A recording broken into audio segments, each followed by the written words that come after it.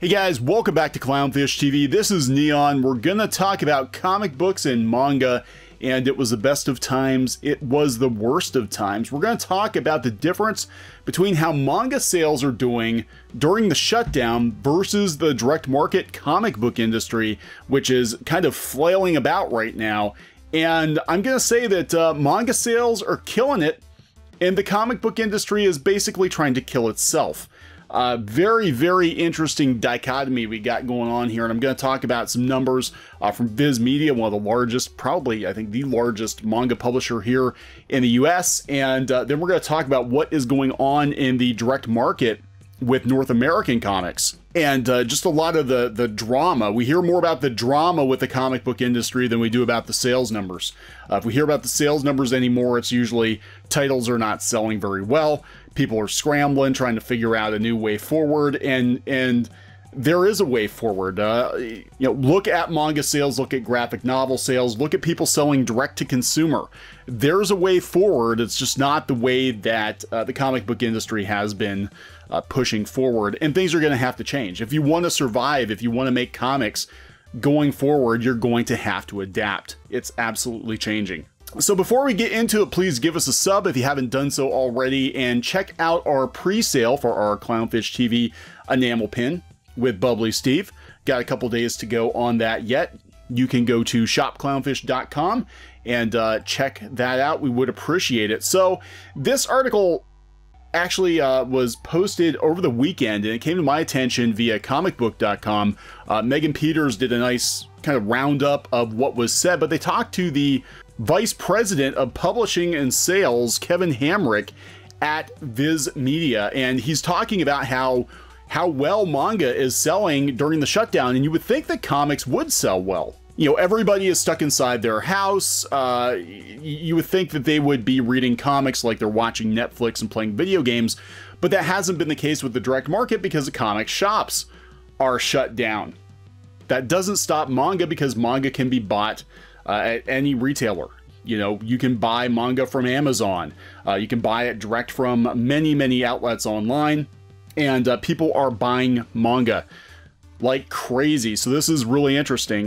This is coming from ICV2, a well-regarded industry website. You absolutely should check them out if you have not done so. They cover comics and games and showbiz and all of that. Strictly numbers, which I like. So ICV2 says, where do you see the manga market right now? How is Viz during the pandemic? Viz has been doing extraordinarily well, says Kevin Hamrick. Our sales are beyond expectations. We started off the year strong, and then the pandemic hit, and we took a look at our business. We even had talks about, should we revise our revenue budget and our goals, and should we revise our publication schedule? We did neither. We released everything on schedule. We have not touched our revenue budget, and we're beating that and then some. It seems that our manga readers are very resilient. They're going to go get their manga one way or another. Even though the brick and mortar stores are closed, we did see a huge shift to online sales. Amazon, Barnes & Nobles, Books A Million, and Right Stuff. I recommend Right Stuff, by the way. They have all kinds of really cool stuff. We also noticed that there seemed to be this binge effect. People were binging on manga like they were binging on Netflix because our box set sales exploded. Really? See, this is surprising, because it shouldn't be surprising. This is where all the action is. You want to know why those Karens in Australia are trying to ban manga and light novels? Because it absolutely is where everything is going. Again, I mean, it's weird because it's like 2004 all over again. Hopefully we don't have the big implosion that was brought about by, as I recall, Tokyo Pop putting all their eggs into one basket with Borders, and then when Borders went out of business, it took like the entire manga industry with it for like a decade. Okay, this is Kevin Hamrick from Viz again. We could see which books were selling. People were buying sequential volumes within a series, and the number of volume ones that we sold during this period is just crazy. Even deep backlists. So people are probably like, well, now's as good a time as ever to start reading Dragon Ball from the beginning. So let's go get Dragon Ball #1 and see where it goes. I had this fear going in with the stores closing. How are people going to discover new series? In-store shopping is quite a big part of that. That played out because our backlist sales are extremely strong. We flipped those, our backlist to frontlist sales during this period. People are either getting into a new series that they have heard of before, or their friends recommended, or they've had great reviews online, or something they've always wanted to start getting into. For Viz is extremely good, but the manga market is strong as well. We outperformed the book trade during the COVID period, that critical period of 9 weeks. We outperformed that. We did not drop as much as the category did. We propped up the category with our sales, so we're very happy right now. Actually, manga sales propped up comic sales last year because most of the growth in comics has been manga and graphic novels. Last year, they were like, look, we're over $1 billion. They had to roll in crowdfunding. They had to roll in manga and graphic novels.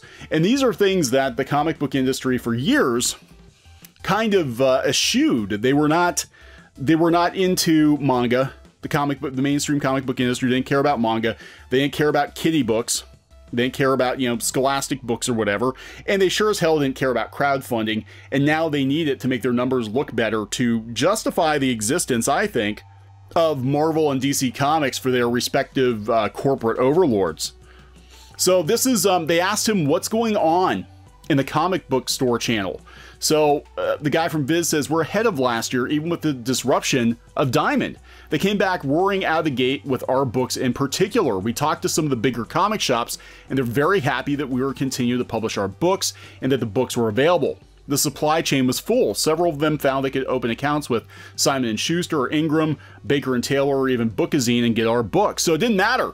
It didn't matter to Viz that Diamond went out. It didn't affect them at all. Like I said, our readers are resilient. I think the direct market was also very resilient. In San Francisco, they found ways to ship books to people. They found ways for curbside pickup. So they ask him, what do you attribute the interest in manga to? Is it less competition from other forms of entertainment? This is very important. And this is something I was on Thinking Critical with Wes and Perch over the weekend. And this is why, a big reason why manga is killing comics. I think it's cost effective. It's a cheap way into entertainment. Our manga is only $9.99 and discounted online almost everywhere. Yeah, you can pick books up for $7 or $8. For the price of a month of a subscription service, you can read the majority of a series or at least a few volumes. Also, people can't go to the movie theaters, so that's money they're not spending in theaters. So this is actually very exciting. This is exciting because comics are not dead. And when we're talking about comics dying, we're talking about the comic book industry dying. We're talking about the direct market. The direct market is on a suicide run, and I want to compare and contrast. I'm going to do that in a little bit, but one book in particular I want to bring up again is Demon Slayer. And it's not just that Viz prints it, it's because it's really interesting to see how manga and anime work in synergy to promote an IP and how catastrophically terrible, just absolutely terrible Marvel has done with having that synergy between the comics and their movies and how they could have probably played off of each other a little bit better. So Demon Slayer's final volume came out in Japan and it sold 2 million copies in 3 days. 2 million copies in Japan, a country much smaller than the US. 2 million copies in 3 days. That is not something that will ever happen over here. And that just shows how many more people read manga in Japan than people read comics over here. And I think a lot of it is it's widely available.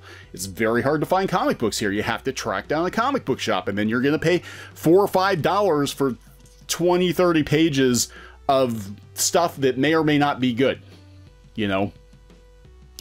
But what's interesting about Demon Slayer, because it is selling very, very well, but the trajectory of it, it started in 2016 and it did okay, but then the anime came out. When the anime came out, and this is how this works. When the anime came out, you can see this upward trajectory in sales. So people watch the anime, they wanted to finish the story, or they would watch it and go back and start reading from #1 in the manga, and that's where it blew up. And it didn't actually blow up until last year. which people don't understand. They're like, oh yeah, it's always been a hit. No, it was kind of a sleeper hit. It was out for like 3 years, 3 or 4 years before it blew up. And once it blew up, it blew up. And a lot of that is because of the anime, because in Japan, the anime actually acts as a commercial for the manga. The anime, of course, starts at the beginning. The manga is usually farther ahead. And as people watch the anime, they go out and they buy the manga. They buy the merchandise. And a lot of these franchises don't blow up until they become an anime. And that's sort of the end goal for a lot of mangaka, a lot of manga artists, is they want that animated series because they know that's going to help their book sales. Okay, now compare that to how they do it here in the US. When the MCU is at its peak, when everybody knows who Tony Stark is, everybody knows who Steve Rogers is, that's when Marvel Comics decides to switch all their characters out from 2015 to 2017. Like, interest in these characters has never been higher, and Marvel decides they're going to go the opposite direction. Now, just think about what if there was more synergy between the movies, the TV shows, and the comics? What if, you know, the animated series of a comic book was pretty much beat for beat the actual comic book? You know, they did it with the Max. If you remember the Max back in the 90s on MTV, they literally just took panels from the comic book and animated it. And then I think it did help the trade paperback sales. But if we did that here in the States, just imagine how much more successful the comics might actually be. I mean, this is just a thought. But what happens is they usually take the comic, they loosely base the movie on the comic or the animated series on the comic. And yeah, sometimes people go back and buy the comics. I mean, The Walking Dead, look at that, was actually pretty different, the comic from the TV show. But, you know, the TV show was a commercial for the comics. And that seems to work. And that's one thing that Japan has figured out that we have not figured out over here. We for whatever reason, America, which is supposed to be a capitalist nation, we always run the opposite direction, at least when it comes to the comic book industry. Like, here's how you make money, guys. We're showing you how you make money. And they go the opposite direction and not make money. And then they get online and they bitch about how they're not making money. And it's right there in front of you. You know, if we would adopt a more Japanese minded business strategy, we might actually get comic sales up. There might be more money to go around. But the American comic book industry does not want to make money. It doesn't want to make money. So yeah, look at that. I mean, we will never hit anything like this in America. One Piece, 470 million copies of One Piece. That's insane. And Demon Slayer's coming up. Demon Slayer in 1 year sold like 60 million copies, I think. And that's because the anime taking off. That's not going to happen here in the US. You know, because we don't have the audience for comics and we haven't figured it out yet. And I don't think we're gonna figure it out. I think the comic book industry is on a suicide run, and I'm gonna talk about that. So let's now that we've had the good news, let's talk about the bad news, and let's talk about how just fucking depressing the American direct market is. This scene compared to Japan, compared to what they're doing over there, you come over here and it is depressing as hell. You've got the shops are closed. You've got Diamond as a monopoly. You've got overpriced pamphlets. You've got creators out there on social media running at the damn mouth, constantly getting into fights. You've got whisper networks of people trying to keep other people out of the comic book industry entirely because they don't like them, because it's all about politics now. You know, it's not even about making product. They're not even in a business anymore. It's just about keeping certain people they don't like out of their lunch table, effectively, which is so stupid. People try to do an end run around the comic shop system because, frankly, it doesn't work all that well. You know, it really doesn't. Not for selling volumes of material, not for creators. I mean, it's great for the shop owners. There's always going to be a place. There's always going to be a place for comic shops, but to get comics in everybody's hands, you're going to have to go outside of that. So more and more people are going to be doing, direct to consumer. That just seems to be the way things are going. And that has worked out very well for people during the shutdown. Well, we've got people bitching about that. You know, it's just insane. It's just a horrible situation. We've got you know, all the dirt coming up now of all the people working in comics that are doing naughty things, supposedly. We're canceling people every other day. You don't hear about this kind of drama in Japan. I'm not saying it doesn't happen, but it does seem that in Japan they're focused on telling good stories, making comics for literally everybody. I mean, if you're a 65-year-old grandmother, there's a comic for you. 12-year-old kid, there's a comic for you. There's a comic for everybody, and everybody's reading comics over there. Over here, it's a niche thing, and it's becoming more and more niche as we have a lot of political-minded people coming into comics and using the comic book characters as mouthpieces for their own politics, their own depressing politics. I mean, most American comics now are depressing as hell. This is it, right here. Like, it's just depression. And it's so weird. Like, you look at the energy in manga in Japan and anime and all this really cool stuff going on, and then you come over and look at the American direct market, and it's depressing as hell. Why are kids picking up manga? Why are they picking up graphic novels? I don't want my kids reading depressing shit. You know, a lot of people, it's not fun. It's like, look, these comic books are not your couch session. It's not your therapy session, but that's what a lot of these creators are turning these characters into, and it's not fun. We've got a never, rotating stable of creators. They don't keep people on books for more than a couple issues. It's just,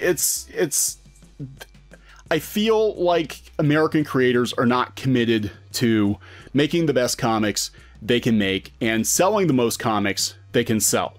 It feels like a lot of them are just biding their time in the comic book industry because they don't know what else to do, or they like the platform, or they're hoping they're going to get a Hollywood deal eventually, whatever. But they're phoning it in. I think a lot of these creators are phoning it in because they spend so much time on Twitter. It's amazing they get any comic book work done, right? So yeah, and here's what's probably potentially maybe going to happen. And this is what I talked about on Thinking Critical over the weekend is, Marvel is canceling a bunch of books. They must be re-examining their business model. Disney's running out of money. Does Disney want to piss around with comics that aren't selling? Now, if Disney had access to Demon Slayer or something like that that was selling freaking 2 million copies in 3 days, they'd be all over it. But Marvel Comics is lucky if they can sell 30,000 copies of a book. It's ridiculous. It's ridiculous, and it's these big companies are going to look at this and be like, this is a complete waste of time. Waste of time, waste of money, waste of resources. And we have to wonder how long until they just, outsource the comics production to other companies. Same with Warner. They're cutting back, man. They're cutting like crazy. Warner Media. They announced Friday they're reorganizing the whole company basically to focus on HBO Max. And there was talk before that they were going to sell off their games division. The games division actually makes money. I don't know if DC Comics is making money or making enough money to make it worth it for them. Maybe they'll just outsource those characters too. Who knows? Who knows what's going to happen? But nothing in America touches the sales of manga in Japan, and we're doing it wrong. We're doing it wrong. Instead, we get stuff like this. Coming from Rooster Teeth, which is probably going to get cut here pretty soon, too. But it's crazy. It's just absolutely crazy to compare the two. And yeah, manga is going to continue dominating all over the globe. Again, it resonates with more people. We've got stories. I mean, we've got true diversity. We've got stories literally for everybody, every demographic, and you don't have a lot of that political baggage with it. Everybody working on manga, because it's such a cutthroat industry, they're interested in selling as much as they can. It's about the sales, because if you're not selling, you're out the door. It's as simple as that. Shonen Jump, very cutthroat. If your comic is not popular, if it does not sell, it's over. It is over. And I think American comics need to adopt that attitude. Maybe not as extreme, because I know we've had people comment before that, manga artists are overworked over there, but at least the attitude of like, I'm going to work. I'm going to make comics that as many people as possible are going to read. I'm going to sell as many comics as I can sell, and I'm going to make money. I'm going to make money for myself. I'm going to make money for my publisher. I'm going to make money so I can hire people to make more stuff, and just keep on rolling like an actual business. instead of a plaything. So I'm going to wrap this up. Please subscribe for more pop culture news, views, and rants, and we'll talk later. Hey guys, thanks for watching Clownfish TV. Please consider supporting the channel. Go to clownfishsupport.com. That's clownfishsupport.com. And if you want to join our community, go to clownfishtalk.com. That's clownfishtalk.com. Please subscribe, ring the bell for notifications. We will talk to you next time.